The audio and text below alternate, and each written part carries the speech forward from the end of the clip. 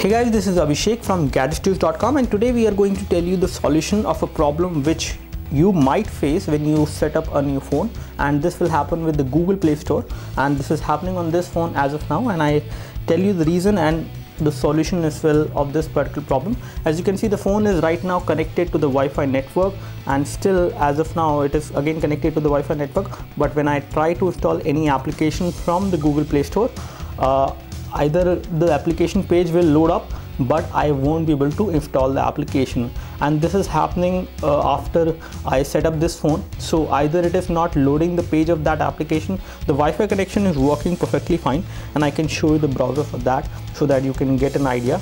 So for example, if I open Gadgets Use over there, it should open fine. Yeah.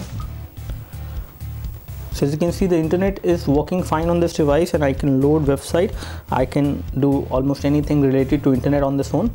But when it comes to the Google Play Store, it is not loading up application.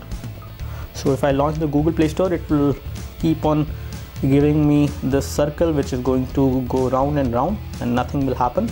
And even if the application page will open up, I won't be able to install this application.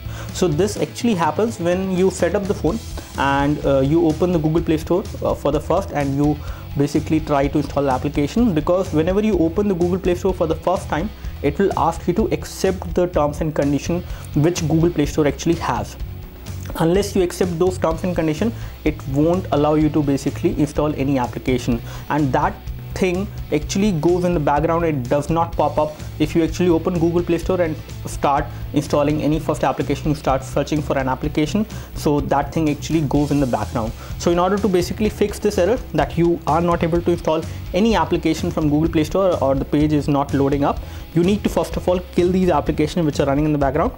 So we have the Play Store over there, and we have killed it, and now I'm going to launch Play Store again, and this time it will pop up this agreement thing that I need to agree to the terms and conditions of Google Play Store. Unless I agree with this is not going to continue further. So if I decline, it will automatically close itself, and I have to accept it. And if you don't see this pop-up and you are running Google Play Store for the first time after you set up your phone, you will not be able to install any application. And now if I go and install any application, it should work fine. So we have Antutu Benchmark, which was not loading before, but now it is loading up, and I can install this application now without any issues. And the download has started, and it will automatically get installed. So this is how you can fix this error of application. You are not able to actually load any application, or you're not able to install any application from Google Play Store.